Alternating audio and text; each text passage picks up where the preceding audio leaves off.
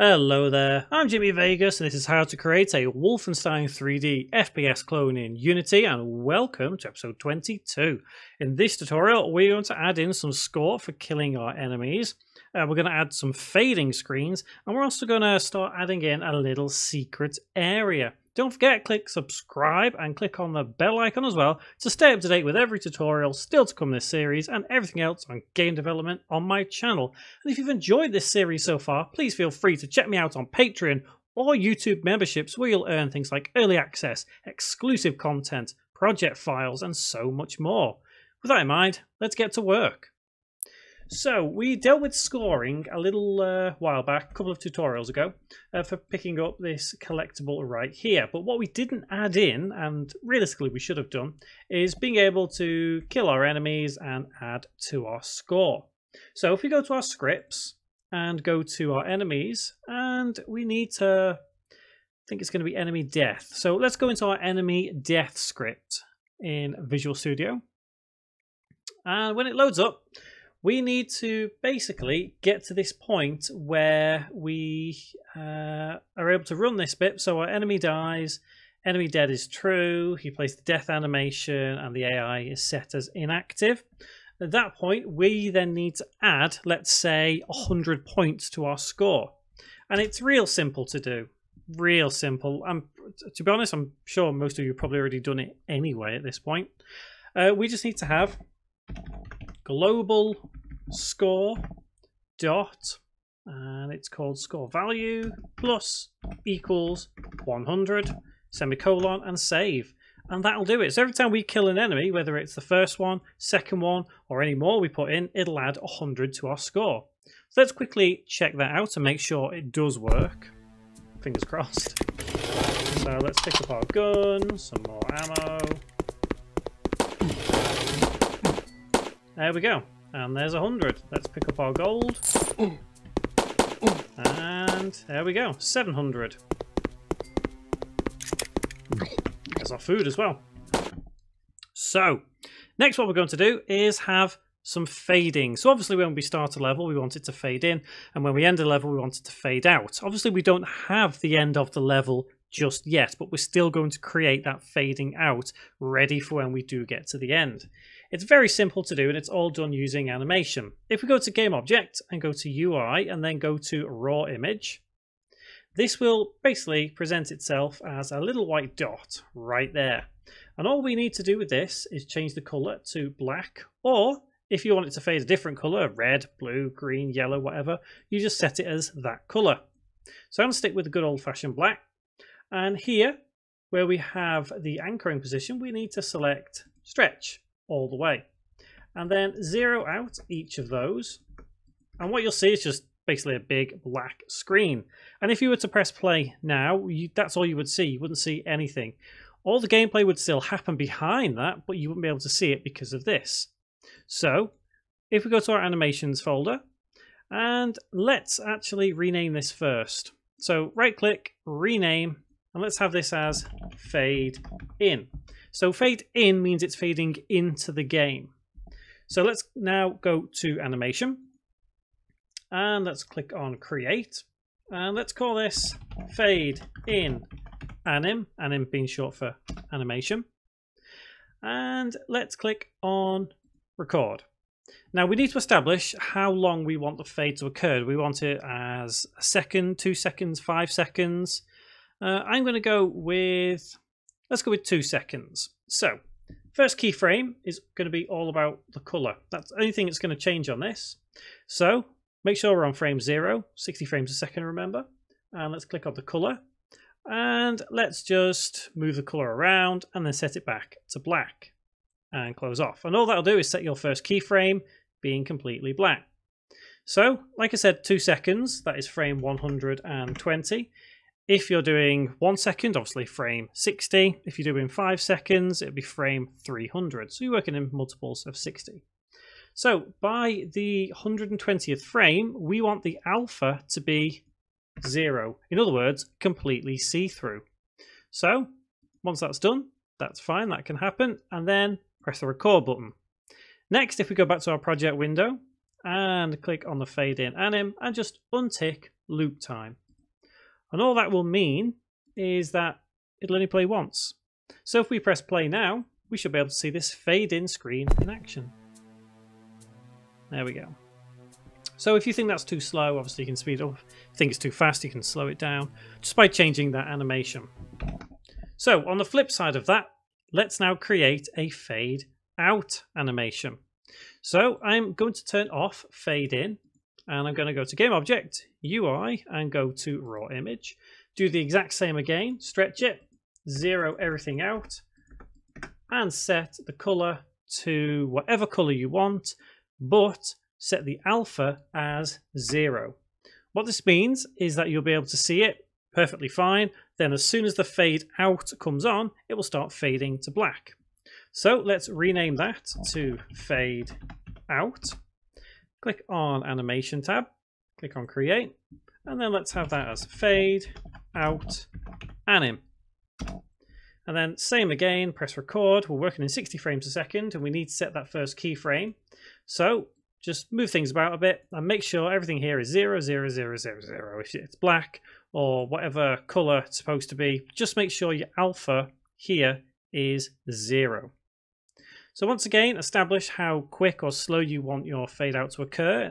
Again, I'm going to go with 2 seconds. So by the 120th frame, I want my alpha to be completely opaque. That means I can't see through it. Once that's done, press the record button, head back to the project window, and click on the animation and untick loop time. So at this point, I have fade in set off, and I have fade out set on. So I'm going to press play now, and we should be able to see this screen now fade out. So imagine we've just completed the level. There we go. Faded out.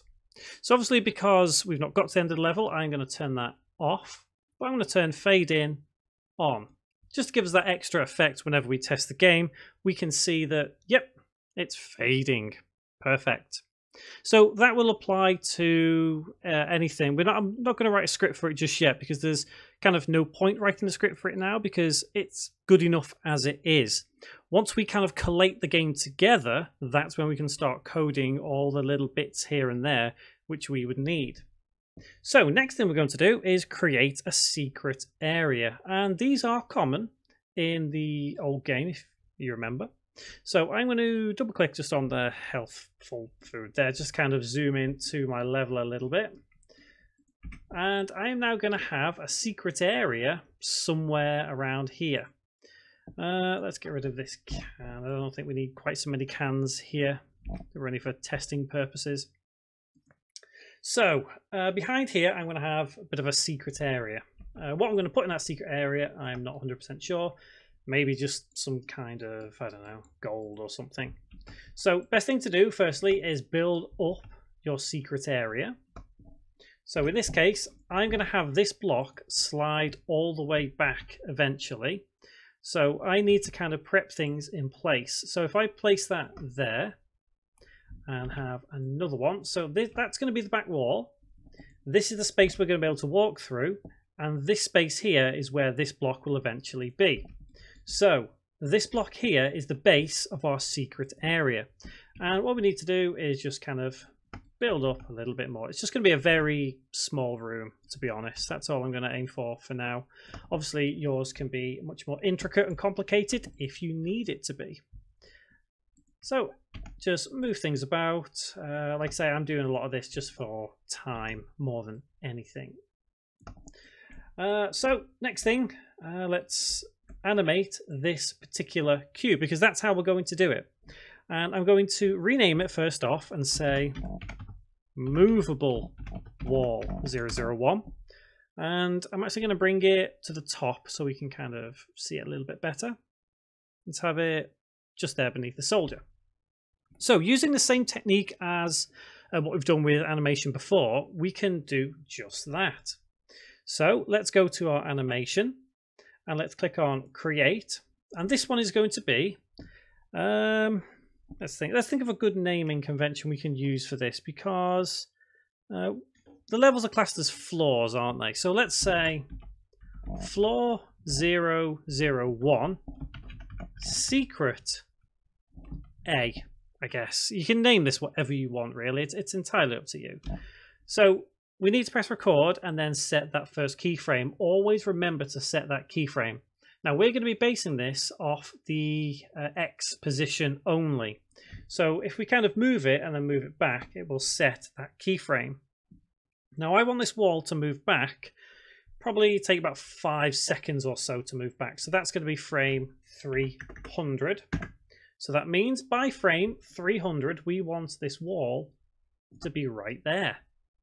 Then press the record button, head back into Unity, and then where we have floor 001, secret A, untick, loop time once again. And just for convenience sake, so we can see it working without a script, just for now, until we write that script, I am going to, in fact, let me press play and just make sure. Yeah, it's fine. It should work. Let's turn off the animator. So this wall will remain where it is for now. And let's press play and get to that area. I want to do this because I don't want to get shot by these guys. There we go. So if you can imagine ourselves being here and we're close enough to the wall, it will animate and move. So now we've discovered a secret area. So obviously you would just need to build your secret area. You know, best way to do it. Obviously you don't want to have a secret area to nothing, which just looks silly. And just quickly do that just so as it looks okay. So basically the next thing we need to do is to create a script which will automatically do what we have just done to the door. And to do that, once again, we're using the same kind of mechanics that we've already used.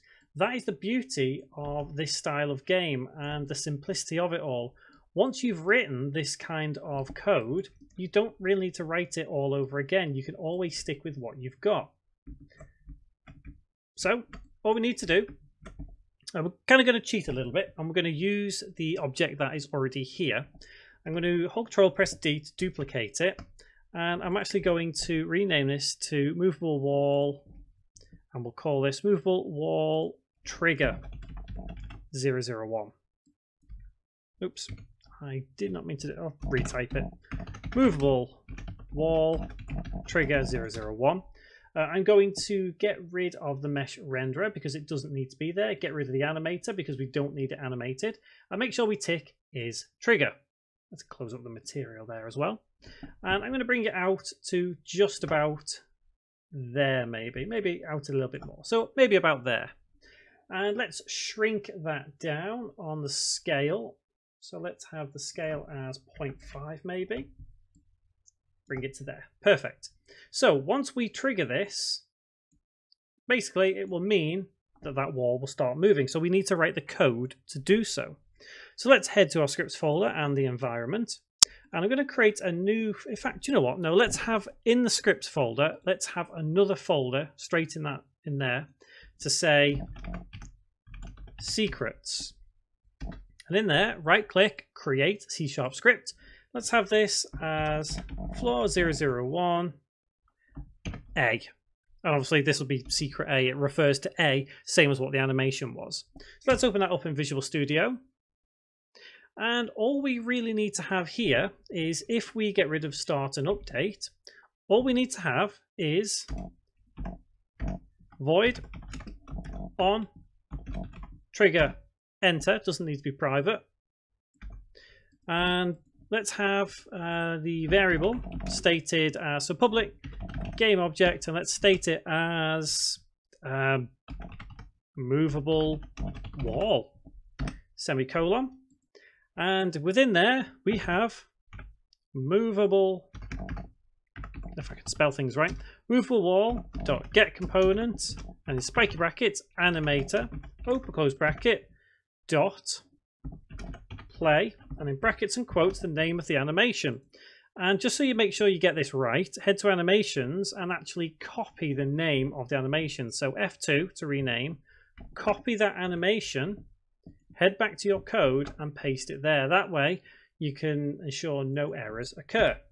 After that, this dot game object dot get component spiky brackets box collider open close bracket dot enabled equals false semicolon and save. So now this trigger and the movable wall come hand in hand. They are going to be one actual connection. So let me bring them together so they kind of stay together. So movable wall 001 and the trigger for it. Now we just need to attach the script we wrote. So in secrets, floor 001A onto there, and drag and drop movable wall 001 onto there. And before I do it, let me actually just kind of bring the ceiling over a little bit. And I don't like it being so exposed. So let's give this a go. We should be able to trigger that secret area ourselves. So far so good. Nope, another glitch. I think we'll need to sort out a bit of a debugging session at some point. So, as you... Oh, do you know what? I have just thought that a movable wall... Yes, so I was just checking. I had a quick thought as I turned around there. The movable wall there, it will kind of... it will set it as playing. However, I just kind of thought we need to turn it on. So maybe we should actually change this line of code instead. So instead of having play, let's actually have that as dot enabled equals true semicolon and save. So rather than play the animation, turn the actual animator on instead, and we'll see how that goes. That might be a little bit easier actually. I should have thought that. So yeah, I was quickly saying about glitches and bugs. We're going to have a quick debug session because this is another one. See, the gun kind of goes through the wall. It's not a glitch per se. It's not a bug. There is a way of getting around that, and so we will be doing that at some point. Oh, there we go. So now, if we go here, this should move. And there's our secret area. Perfect. So you can have as many of these or as few of them in your floor or level, whatever you want to call it, as you want. It's entirely up to you. So next tutorial, what we're going to do is we're going to add a little bit more UI, I think. Because at the moment, we are slowly building up our UI at the bottom, but we're missing a couple of things. There's no weapons and there's no face here. So I think we'll kind of go for that and add that in.